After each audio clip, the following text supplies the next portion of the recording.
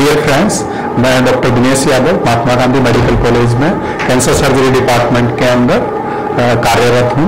हम Mahatma Gandhi medical college के अंदर सभी तरह का ट्रीटमेंट जो कैंसर से रिलेटेड है, वो चाहे ऑपरेशन का हो, चाहे सेक का हो जिसको रेडियोथेरेपी कहते हैं, या कीमोथेरेपी का पार्ट हो, वो सारा पार्ट यहाँ किए जाते हैं। आज हम कैंसर से संबंधित उसका प्रिवेंशन मतलब उसका रोकथाम, उसका ट्रीटमेंट मतलब क्योर, और आगे का जो उसका पैलिएटिव ट्रीटमेंट मतलब टर्मिनल स्टेज में क्या ट्रीटमेंट किया जा सकता है, उसके बारे में बातचीत करेंगे।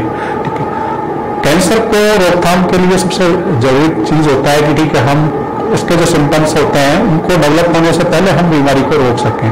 तो प्रिवेंशन के अंदर जो सबसे इम्पोर्टेंट चीज होती है, सबसे कारगर चीज होती है, वो रहता है कि हमारे खान पान के अंदर हम उसको बदलाव करें।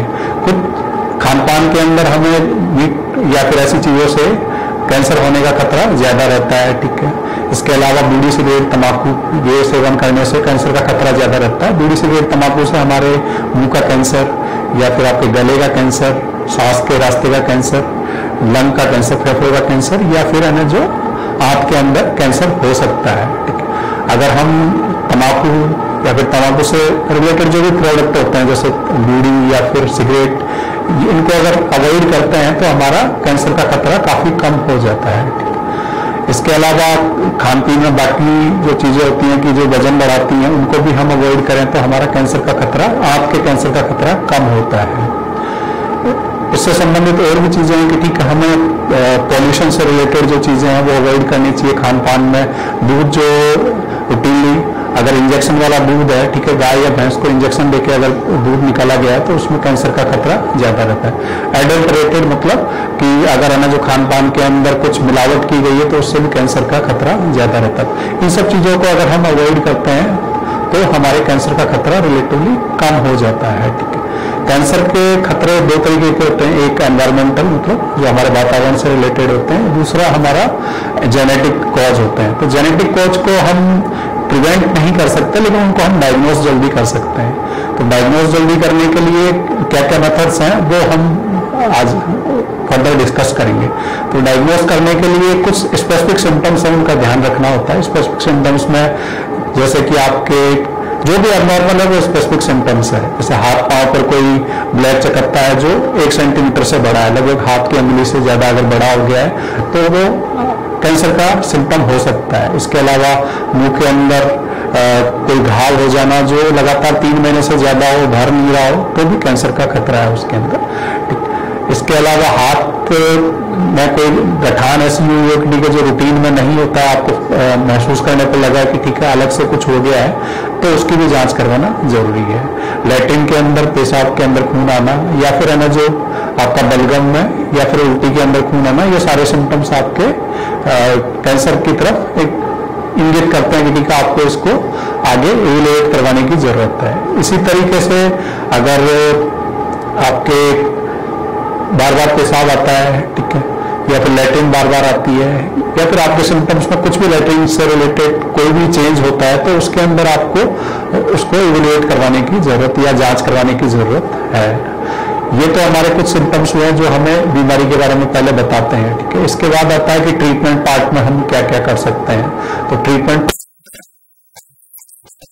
उसका इलाज सर्जरी के द्वारा, नहीं तो रेडियोथेरेपी, नहीं तो कीमोथेरेपी के द्वारा उसका इलाज किया जा सकता है।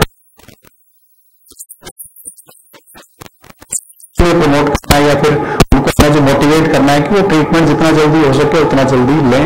ऐसा नहीं है कि वो डिले करने के कारण उनका स्टेज बढ़ जाए और ट्रीटमेंट नहीं कर पाए। अब स्पेसिफिकली कैंसर सर्जरी में जो जो ट्रीटमेंट है वो मैं आपको ऑर्गन वाइज या फिर जो हमारे बॉडी के जो ऑर्गन है उसके हिसाब से आपको एक्सप्लेन करेंगे। तो सबसे पहले जो हमारा मुंह के कैंसर का जो है ट्रीटमेंट, तो मुंह के कैंसर के अंदर छोटे छोटे छाले होते हैं, उनको अगर 3 महीने से ज्यादा है तो उनको आपको अर्ली स्टेज के अंदर पहचानना है। ठीक है, उसके बाद अगर वो कैंसर आता है तो उसका कुछ इमेजिंग्स होती हैं, जैसे CT स्कैन या MRI करवाया जाता है। अगर अर्ली स्टेज का बीमारी होता है जो स्टेज 1 या 2 या 3, ठीक है, उसके अंदर या फिर स्टेज 4 अर्ली डिजीज जो होता है उसके अंदर हम ऑपरेट करते हैं पेशेंट को। तो ऑपरेट करने के अंदर अलग अलग स्टेज के हिसाब से ट्रीटमेंट अलग अलग डिसाइड होता है। अगर बिल्कुल अर्ली डिजीज है तो उसके अंदर बीमारी निकालने के अलावा और कुछ स्पेसिफिक उसको बनाने का या कुछ और करने का जरूरत नहीं होता है। अगर वही स्टेज 2 होता है आपका, तो स्टेज 2 के अंदर बीमारी निकालते हैं और साथ में गर्दन का ऑपरेशन भी करते हैं, जिसको नेक डिसेक्शन कहते हैं।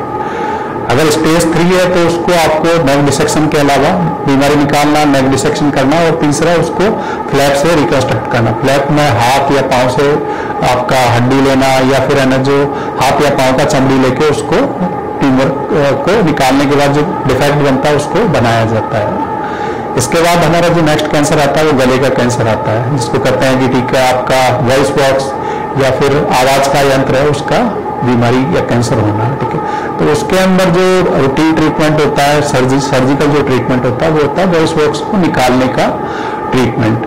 तो पुराने जमाने में जो भी वॉइस बॉक्स का निकालने के ऑपरेशन होते थे तो उसके बाद मरीज बोल नहीं पाता था या बहुत लिमिटेड अमाउंट में बोल पाता था। लेकिन अभी जो नए इंस्ट्रूमेंट्स आते हैं जिसमें बोलने के यंत्र रहते हैं, जैसे प्रोवॉक्स है या फिर दूसरे जो इंस्ट्रूमेंट्स आते हैं, उनसे पेशेंट एक जो नॉर्मल भाषा में बोल सकते हैं उतना बोल सकता है। तो अगर गले का कैंसर है तो ये नहीं घबराना कि ठीक है आवाज खत्म हो जाएगा, आवाज आपका बच भी सकता है उसमें। तीसरा आता है कि स्तन के कैंसर। ठीक है, स्तन के कैंसर के अंदर गठान अगर जल्दी पता लग जाता है, अर्ली स्टेज होता है, तो ब्रेस्ट का जो ट्यूमर होता है उसको निकाला जा सकता है, जिसको BCS कहते हैं, ब्रेस्ट कंजर्वेशन सर्जरी कहते हैं। अगर वही बीमारी ज्यादा होता है तो फिर आपको पूरा स्तन निकालना पड़ता है या कीमोथेरेपी देकर फिर ऑपरेट करना पड़ता है। तो जितना जल्दी पता करेंगे बीमारी उतना जल्दी आपका सर्जरी होकर और बीमारी से मुक्त होने का चांस ज्यादा रहेगा। इसके साथ में अगर ब्रेस्ट का ट्यूमर निकालते हैं तो बगल की गठाने भी आपको निकालनी पड़ती हैं। पहले ये सारी गठाने निकाली जाती थी, अब एक नया पद्धति आई है जिसको कहते हैं sentinel node biopsy. Sentinel node में आपका सारा गठाने निकालने के बजाय जो ट्यूमर वाली गठाने होती हैं वही निकाली जाती हैं और उनका ट्रीटमेंट किया जाता है उसके साथ। अब आता है लंग्स का, आपका फेफड़ों का कैंसर।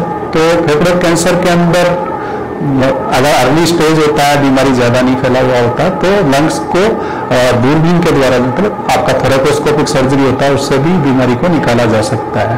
पहले ये सारे ऑपरेशन आपका चीरा लगा के, बड़ा चीरा 20-25 सेंटीमीटर का चीरा होता था, उससे ऑपरेट करते थे। अभी वो आपका दूरबीन से ऑपरेट किया जा सकता है, जिसको वैक्स या थोरेकोस्कोपिक सर्जरी कहते हैं। महात्मा गांधी हॉस्पिटल में ये सारे प्रोसीजर्स आपको इजीली अवेलेबल है, क्योंकि ये सारी जो जिसके लिए इंस्ट्रूमेंट्स होते हैं, जिसको आप कहते हैं कि न्यूक्लियर मेडिसिन डिपार्टमेंट है, या फिर आपका फ्रोजन सेक्शन का फैसिलिटी है, या फिर इंट्रा ऑपरेटिव आपका इमेजिंग का फैसिलिटी है, वो सारी फैसिलिटीज अवेलेबल है। तो we can go with this conservative procedures, या फिर जो बचाव वाले प्रोसीजर है इससे हम ऑपरेट कर सकते हैं। इसके बाद आता है कि आपका पेट का, छोटी आंत, बड़ी आंत, या फिर स्टमक का कैंसर, जिसको कहते हैं कि आपका जहां खाना इकट्ठा होता है उसका कैंसर हो। तो इन सब कंडीशंस को भी लेप्रोस्कोपी मतलब दूरबीन से ऑपरेट किया जा सकता है लिमिटेड कंडीशंस के अंदर। अगर बीमारी बहुत छोटा है तो ऑपरेट किया जा सकता है। ऐसे ही जो बच्चेदानी है या बच्चेदानी के मुंह के कैंसर है, उनको भी दूरबीन से ऑपरेट किया जा सकता है, वो फैसिलिटीज पूरा अवेलेबल होता है। इसके बाद आता है कि पेशाब या फिर जो आपका गुर्दे का कैंसर होता है, तो गुर्दे के कैंसर को अर्ली स्टेज के अंदर आप दूरबीन से ऑपरेट कर सकते हैं। अगर स्टेज बढ़ता है तो फिर आपको उसके हिसाब से पेट खोल के या फिर पूरा बड़ा ऑपरेशन करना पड़ता है। तो जितना जल्दी हम बीमारी को पकड़ेंगे उतना जल्दी हमारा बीमारी को ठीक होने का चांस बढ़ता है।